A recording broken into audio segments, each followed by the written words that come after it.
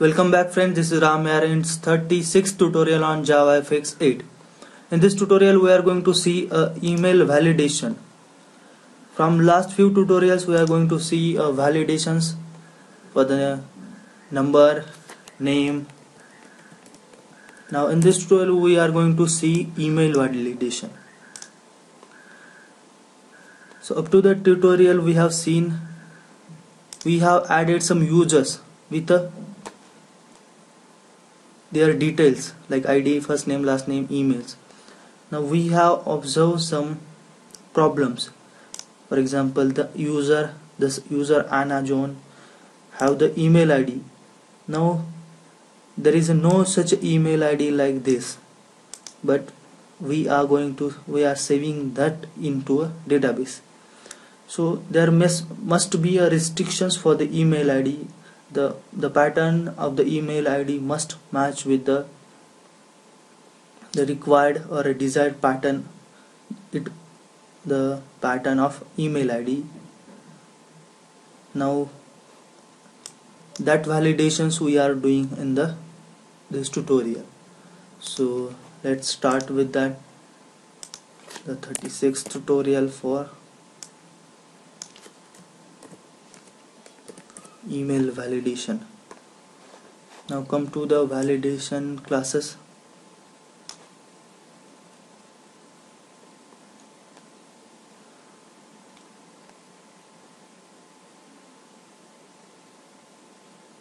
So I'm going to copy this one of the class from the previous tutorials and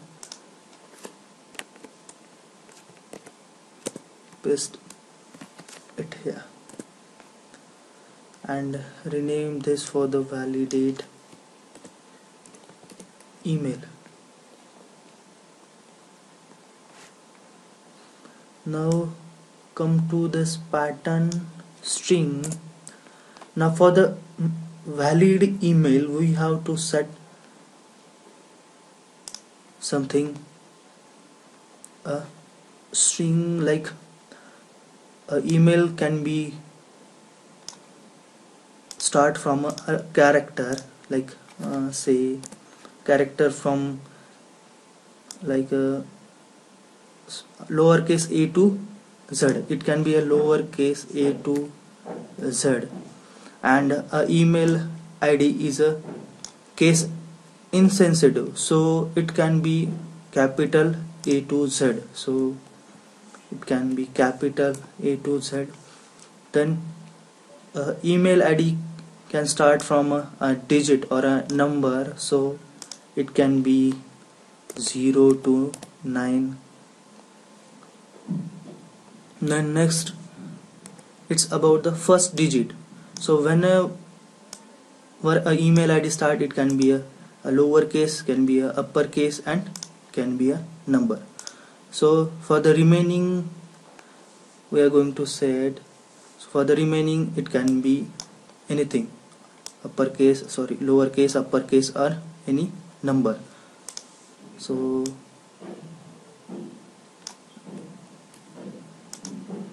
same, it can be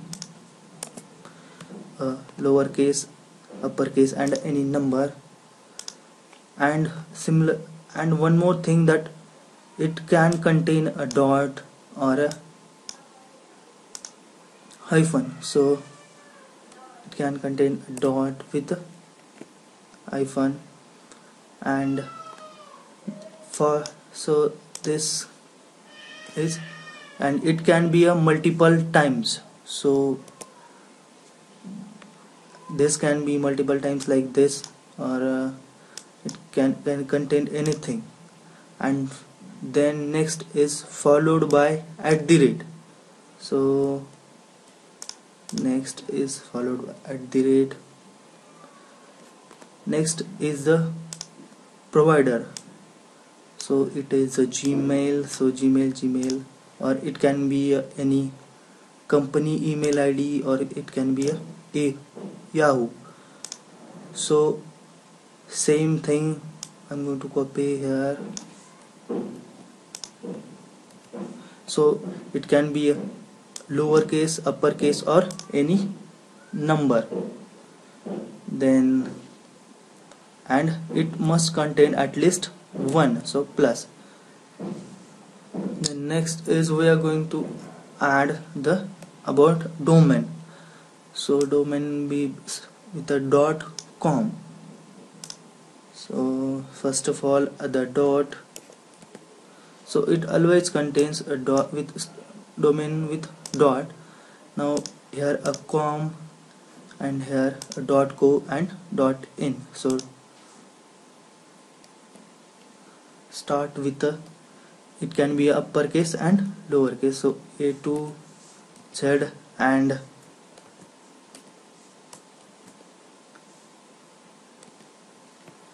it can be uppercase capital A to Z, and this may be at least one, so plus for at least once or maybe more than once.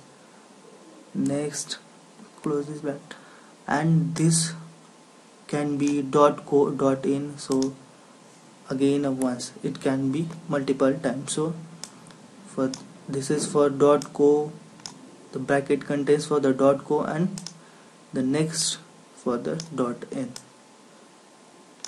So this is the pattern for the email ID validations. I am going to use this pattern in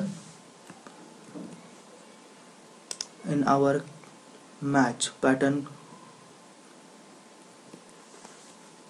So the pattern for the email ID validation, the first digit must be lowercase, can be lowercase, uppercase, any number, and the remaining digits can be lowercase, uppercase, or any number, or a dot, or any hyphen, and it can be multiple times. Then followed by @ there is no space. So then after the @ our provider, that can be a lowercase, uppercase, and any number.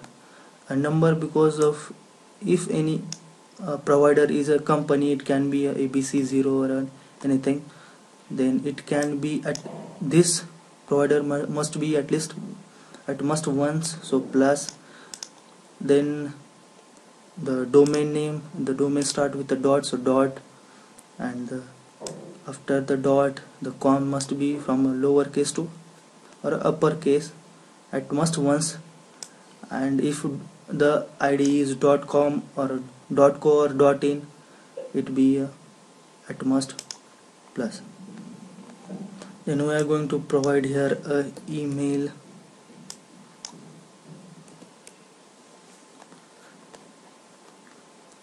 So if it found as matches with the, if it matches with the email, input email, we are going to compare the all the mail with the input, and if it's true, it's going to pass a true, and the remaining, if it's not true, we are going to generate a loud box for the validate email to say please enter valid email. Now save this and check whether the validation works or not.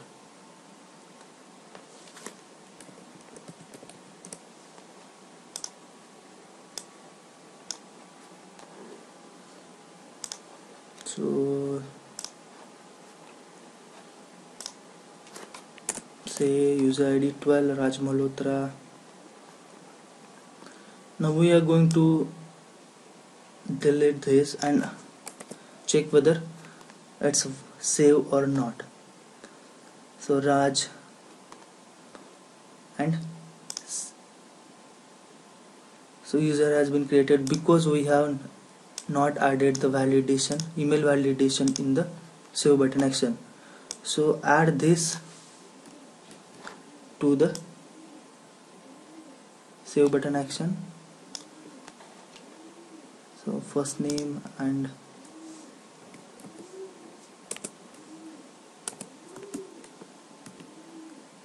email validation.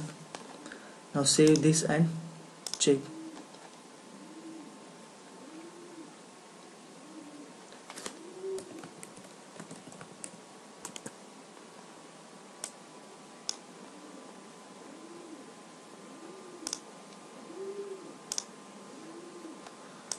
So this is the user which we have created last time mistakenly, so I'm going to delete this.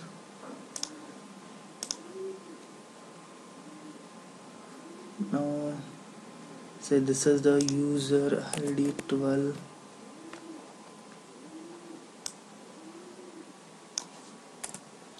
say Raj, and when we click on save, it must validate email. So we can see that this is giving an error for the or warning for the validation. So okay, and if save Raj dot abc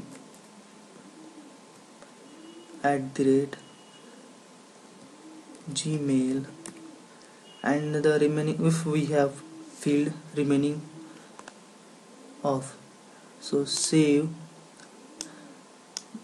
So again it's validating a email up to the when we write email, then only it validate the field. So .com.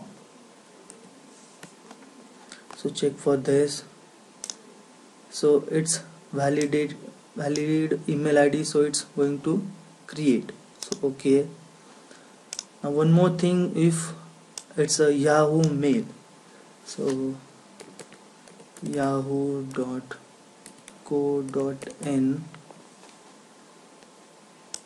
say username, user ID 13, say Rajan, anything else.